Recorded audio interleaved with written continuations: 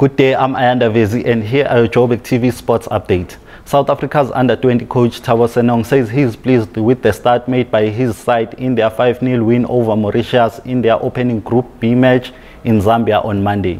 Orlando Pirates forward Lely Foster scored a brace to go with goals by Kaizer Chiefs midfielder Kosing Ngobo and another Pirates youngster James Nonyane. Mauritian skipper Jean-Francois also netted an own goal. Amajita will now play their next match against Eswatini on Saturday. They will look to seal their place in the semi-finals with a win as the pool was reduced to 3 teams following the late withdrawal from the competition of Namibia.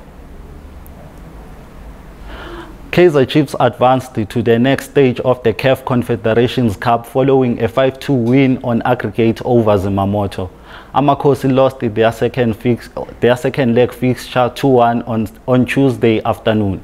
It was the team's first win in the African competition.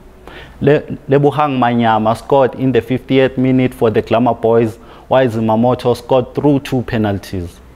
In your cricket news, Jozi Starts beat Cape Town Blitz by 50 runs to move to a second place on the Mzansi Super League table. Batsman Reza Hendricks continued his great play by scoring 78 of 48 balls. Stars made 196 for 4 after winning a toss and choosing to bat first. They managed to restrict Blitz to 146. That's it from me, Umntwana Waka Vezi, and the Joburgtv team. Until next time, it's a goodbye.